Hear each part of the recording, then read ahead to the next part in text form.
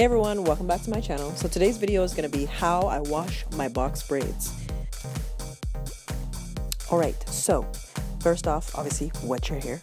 Then what I do next is section my hair off into 4.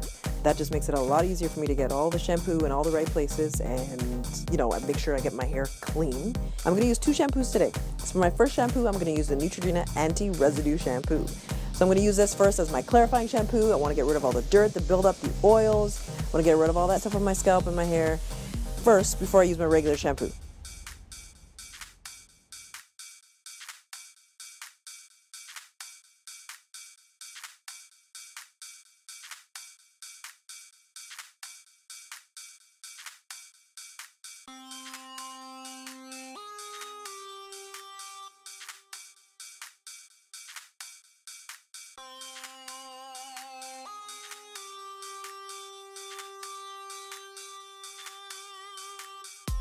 So for my second shampoo, I'm going to use the Shea Moisture Superfruit Complex 10-in-1 Renewal System.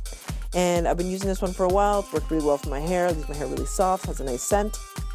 So when you're all done that, you rinse it out. And then next we're moving on to the deep conditioning. So for this deep conditioning session, I'm going to use the Vatika Naturals Hot Oil Hair Mask. It's an intensive nourishment. It's got egg, honey, castor, marrow. And I've been using this product for a while. I picked it up at Walmart for about $7.99. It leaves my hair really soft, has great slip. So overall, I just find that for now, it's a great deep conditioner. So once you've put that all in your hair, leave that in for about 10 to 15 minutes and you rinse. So I rinse with cool water.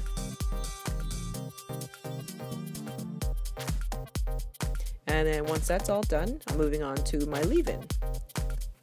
So the leave-in I'm using today is the Cantu Shea Butter Leave-In Conditioning Repair Cream. So I work this product into my hair and then I just wrap it up with a t-shirt. So once my hair is about 80 to 90% dry, I apply my oils, I fix up my edges if I need to, and then I'm good to go. So if you guys have any questions, comments, leave them below, and I'll see you guys in the next one. Bye!